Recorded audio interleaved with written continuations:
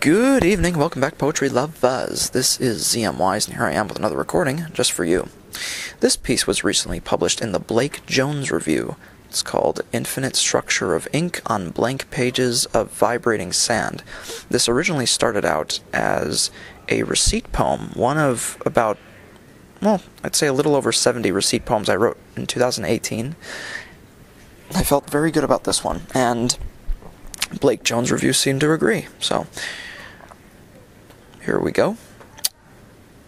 Infinite Structure of Ink on Blank Pages of Vibrating Sand. Ambitious creature, I know you from a foreseen road. You would perform imperfect love ballads as reflected from gowns of a river swan, catching prey in glass spider webs woven from an arachnid kiln.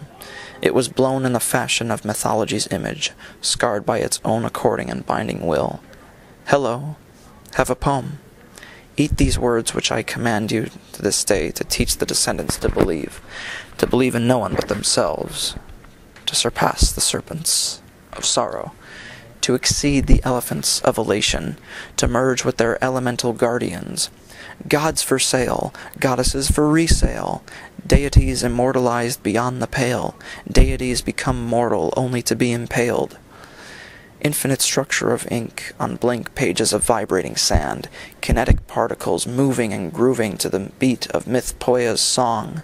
Let nature's bygones be gone, let nature's bystanders stand, let nature's passers-by pass. I love you, half who I do not require.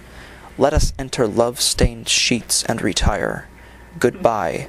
Give me back my poem.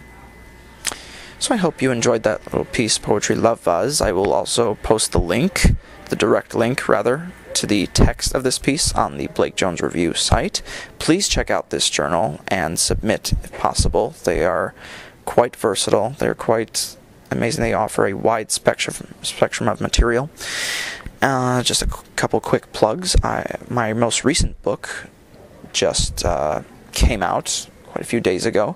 It's called Bottles of Emerald for the Demon Queen. It's actually my debut play, but poetry does play a strong element in there. I won't lie to you. Poetry can't exactly escape, but I wanted to tackle a play, and this particular idea would only make sense in the form of a play. Let's just put it that way.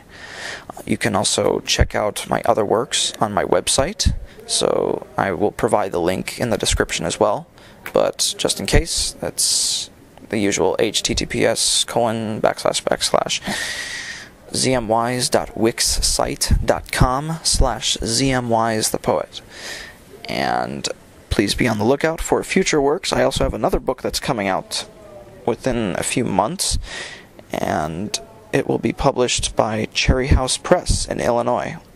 Looking forward to that very, very much. And, yeah, poetry lives, long live the arts. Over and out.